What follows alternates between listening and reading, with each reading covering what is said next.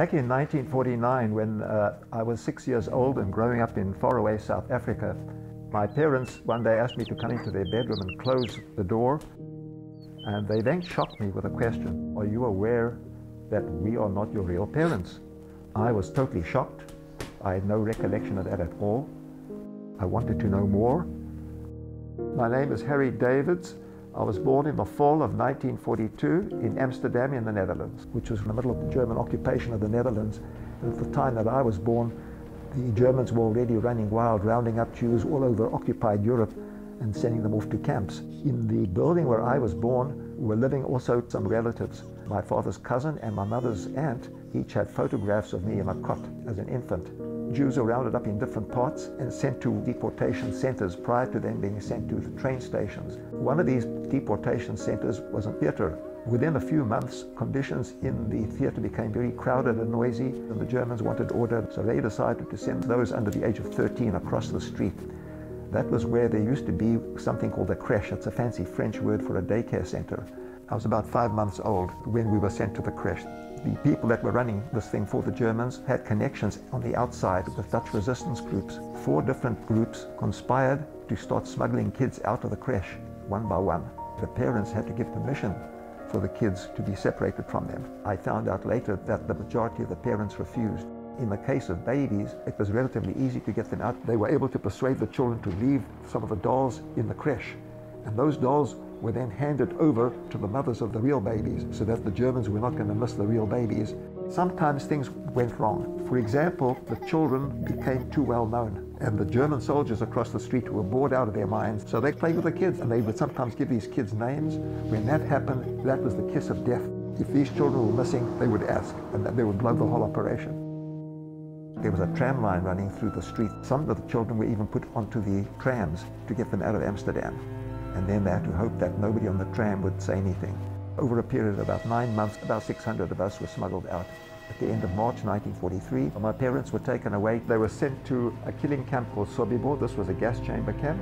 In my case, I know that it took 9 months from the time that I was taken out of Amsterdam before I arrived in a small town up in the northeast of Holland. Nobody in the village wanted to take me because I was so ill. And they were able to find this family of 6 who decided that they would take a chance with me.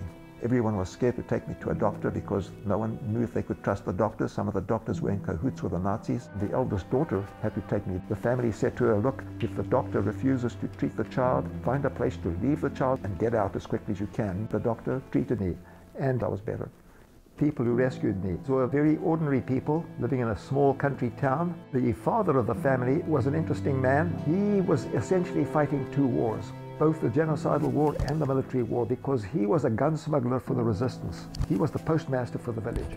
And he and his workers would stash pistols, disassembled rifles, ammunition and so on into cartons. The 3 youngest children of the family were given the same story as the neighbors, that I was a sickly young child that had come from one of the big cities on the coast that needed to recuperate from his illness out in the countryside. Because German soldiers would see me crawling around the house, and the family came up with a different story for them because they knew the Germans would simply say, "Well, he's a boy, drop his pants and let's make sure he's not Jewish." In those days it was only Jewish boys that were circumcised. They realized that if they told the Germans that this was their youngest child, they would probably not ask any more questions. And they could get away with that because guess what? I was born with blonde hair and blue eyes. I didn't fit the stereotype of a Jewish child. One day, the 2 youngest children came running in from school telling their parents that all the children at school were saying that Harry is Jewish. Everybody in the village eventually knew I was Jewish. Fortunately, none informed on us, which they could have done. You could say that they were my rescuers as well. Around the middle of April 1945, we were liberated by Canadian forces. The Dutch government passed a law that required everyone harboring refugees to turn their names over because there were people out there looking for them.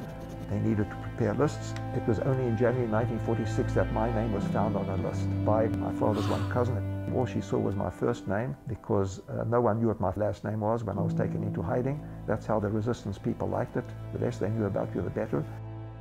When she saw my first name on the list and my approximate age, she thought this is probably Harry. She came over to our village and she identified me based on the photo that she had of me in the cot.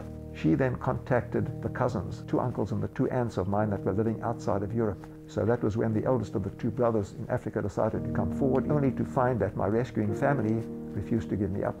They said, look, this child thinks we're his family. As far as we're concerned, he's our youngest child. My uncle was very upset about that because he already knew that he had lost his brother and his sister-in-law, and now he's going to lose his nephew as well. He started up a lawsuit against them for custody, which he won by the skin of his teeth. The judge who had to adjudicate this custody case, he was aware of that. Everyone in the village knew I was Jewish. One day when this child starts going to school, who's going to befriend him? From a long-term point of view, he felt that the correct decision was to hand me over to my uncle, to my birth family. And that's how I was taken to Africa. That part I have no recollection of, except that I recall the plane trip. I remember arriving in very bright sunshine, and I remember Great Dane, huge dog, come running to me, coming to this large house. In South Africa, my role had completely changed. They have something called apartheid, which means segregation. Ironically, I'd now become a beneficiary of those very same things, racism, bigotry, and so on, that had made me a victim in Europe. I wasn't aware at that time that there were really two wars going on. One was a military war of territorial power and conquest, fought for the most part by armed men. The other was a genocidal war fought against unarmed civilians because of who they were. For the last 67 years, I've had to do research to find out as much as I could about my family history, and that is all retained in one or more binders that I keep, which now serves as my memory substitute. If I had the privilege of being granted one memory of what had happened at that time, I would love to know what my parents were like. When you're filling out any kind of jigsaw puzzle or something of that sort, it becomes frustrating that you're missing this piece, and without this piece, how can you understand the rest of it?